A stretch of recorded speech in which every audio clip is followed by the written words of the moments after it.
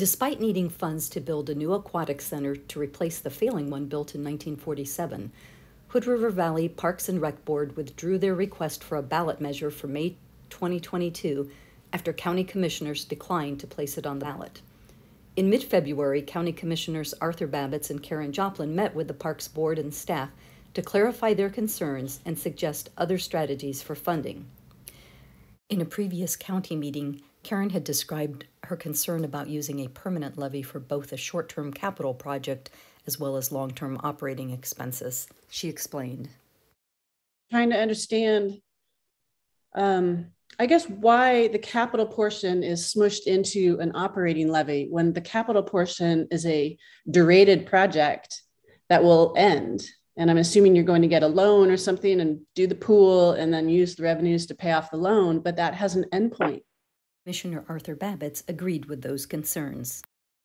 And so I asked a separate question of finance people I spoke to, and they said, my question was, in general, is it an accepted practice to build capital into a permanent rate limit?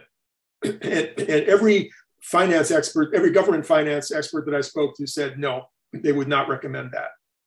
A more pressing concern for Arthur was the way Oregon's tax control measures could reduce other county funding. This could happen because if certain tax amount thresholds for government expenses are exceeded, a compression or mandatory reduction of property tax revenues takes place. When compression occurs, dollars are taken away from operating levies first, resulting in a redistribution of the same limited revenue pie into a greater number of slices.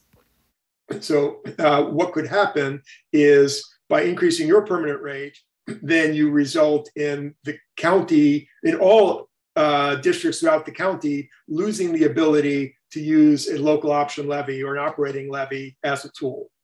So that's the danger, that basically in year after next, we're going to have to be going out with another operating levy or another solution to deal with our budget issues. Park Board President Anna Cavallari explained the reasoning for the combo tax rate request by citing community surveys where voters said they didn't want to be nickeled and dimed with new tax requests every few years.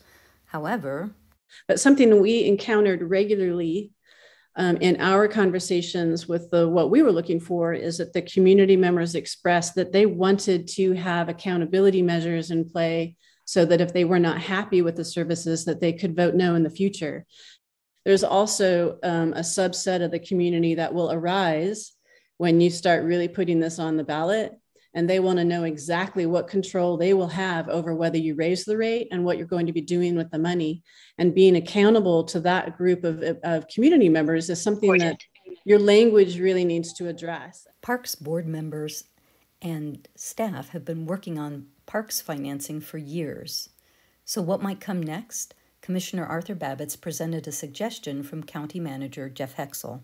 What Jeff suggested to me, based on his previous experience, he ever saw an example of a situation of something that would be both eligible for and supported as a sales tax. This would be it. He had suggested that that be put on the table for discussion. Arthur went on to say that in that case, a stronger argument could be made by having the Parks District eliminate the inefficiencies caused by having multiple agencies throughout the county managing city, port, county, and other parks, and bringing them all under the jurisdiction of the new Parks District with sales tax funding.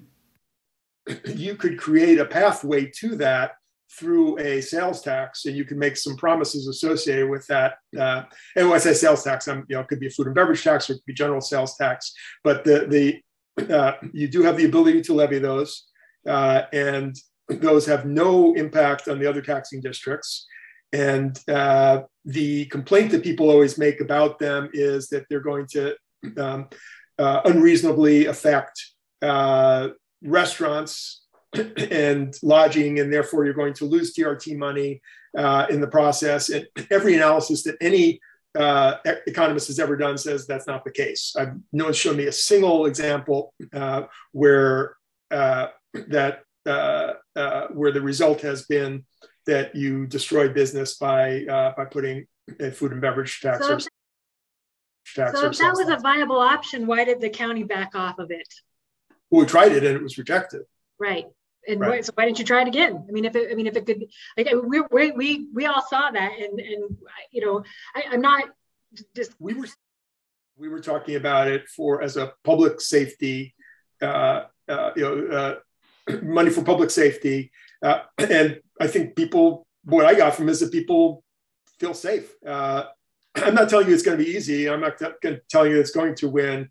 So the suggestions that we have on the table are shoot for a sales tax and separate our permanent rate levy, the dissolution reformation strategy from an operational levy, and try to do one or the other first, which is risky because one passes, the other one doesn't, we're hosed. This video was presented by Protect Our Parks Hood River, a nonprofit 501c4.